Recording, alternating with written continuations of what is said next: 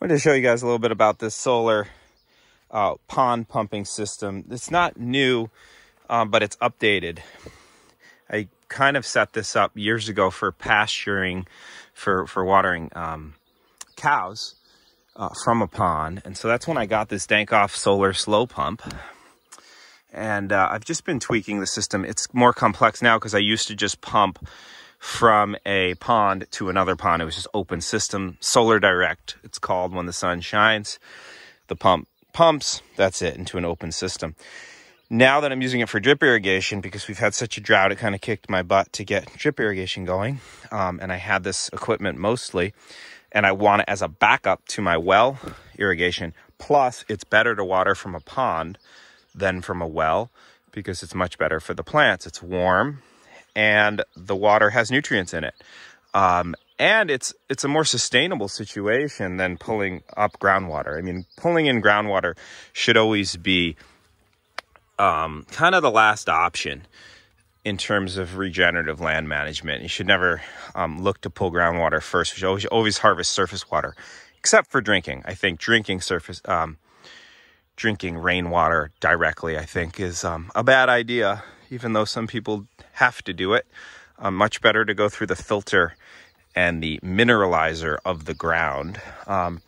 So multiple reasons to get this going. For the most important functions, as we say in permaculture, you need multiple pathways to achieve the most important goals and the most important function systems. Water, of course, is one of them. We're not growing food in the garden without water if it's a very dry year. Even though we mulch and we have good soil and we keep building soil and we compost and cover the ground a lot, we still need water when it's really dry. So this is mostly done. We have the pump, we have the linear current booster that allows you to pump water when it's cloudy. It's all grounded. I had to add the pressure switch, and the pressure tank helps too.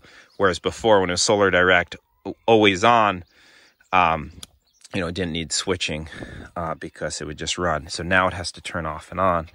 So basically, I'm going to turn it on. It's manually off right now. But with the pressure switch, it has a brain, and it will turn itself off when the pressure in the system builds up. And yeah, so it's working good. I have had to add a few things to just keep track of it.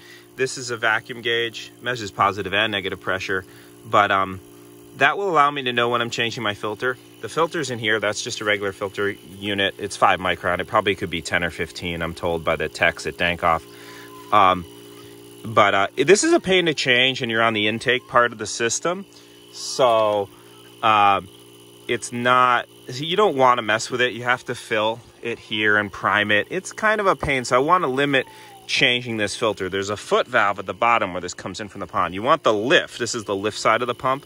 This is the pump, the output side, the push. Pumps like to push. You don't want the lift much. The less, the better. If you can mount it below a pond and have the pipe go through the pond berm, even better. Have 0 lift. This will only lift to 20 feet max, no matter what. But this pump can push hundreds of vertical feet and generate a lot of PSI, like I think 75. So that's its production. You see, it's got plenty of push. This goes up only about 15 vert to the garden, where I have maybe up to 1,000 feet of drip line out. So if someone up in the garden now turned off the drip, the pump would trigger the pressure switch because the pressure would go up and they would turn off. And then I just want to show you one other part of the system, which is kind of a tweak, which I like a lot, is I have the 1.5-inch PVC coming in here. And I ran it into there's a Fernco fitting here. So I can take this off in the winter very easily with just a 5/16 bit. It goes into a bucket that I hole sawed through, and it captures the bucket tightly. The foot valve threads do. There's a foot valve in there, which is a one-way check valve, keep the prime from water from going back out. And then I put, for like $5, this is $8 stainless steel. It's like 200 micron mesh over the outside. And then there's a 5 micron bag filter in there, which has a lot of surface area. That goes like this. So this is very easy to change, easier than the other one. So I can reach over here off the dock, flip this nice big hose clamp, take this off, literally just kind of like clean it off in the pond or take it to the well, you know, to the house, but this is fine. And then put it back on, and that's just going to make the other filter last a lot longer. This thing's kind of heavy, so it's supported here. And the whole thing with just a screw gun, I can take the critical parts of it in for the winter. So that's how we're pumping water from the pond.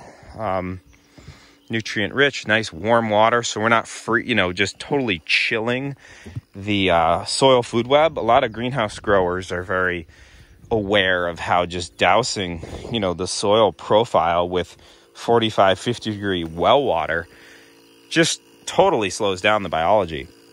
So it really ultimately reduces plant performance and, biological performance. Okay, so now we're back up at the garden. This thing's running.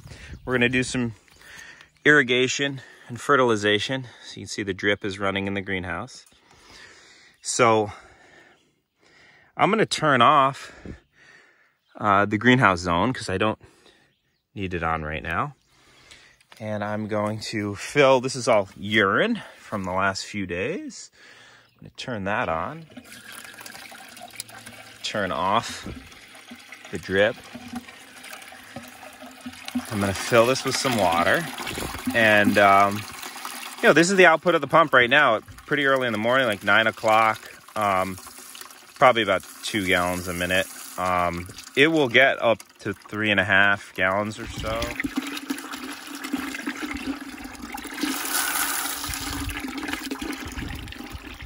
In the other shot, the pressure tank was actually still being charged.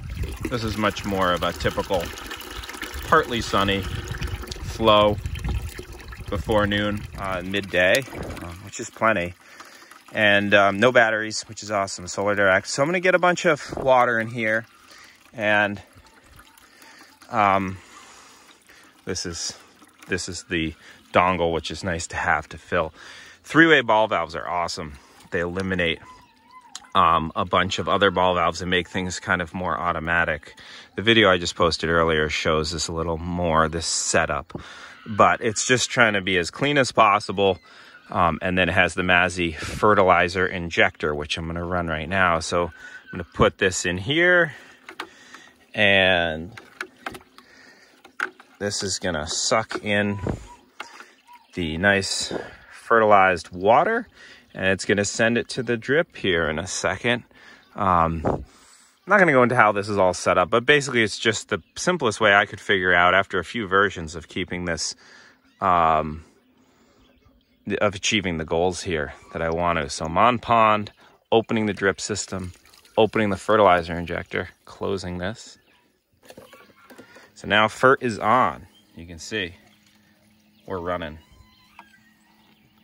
See that? You can see the rate that it's flowing in. So now we're sending food out to the garden, and I want to actually fertilize this zone, these zones in particular, 2 zones in particular, which are the fall kohlrabi. And I want to turn off other ones. I only want to feed, that's the potatoes. I'm done feeding the potatoes, done feeding this perennial bed. That's done for the year. I mean, this late in the year, the squash, this is the squash zone. I don't need to feed that anymore.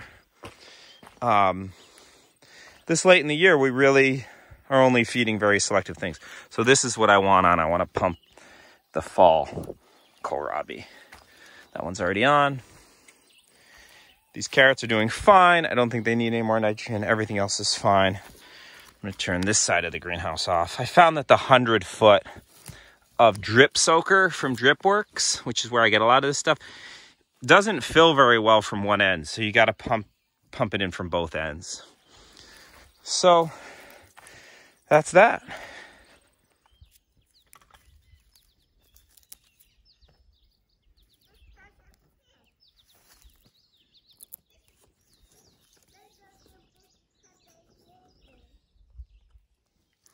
The Springs grafts, I don't have to take that tape off. It comes off by itself, but just